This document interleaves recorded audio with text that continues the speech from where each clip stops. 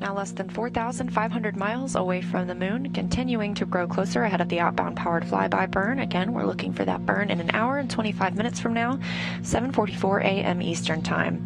Orion is traveling at 757 miles per hour. This is a live view from the spacecraft itself. It is from a camera mounted on one of the solar array wings.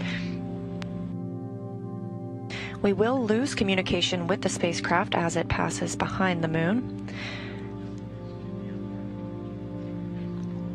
That loss of communication will occur for approximately 34 minutes, and again, we're tracking that here.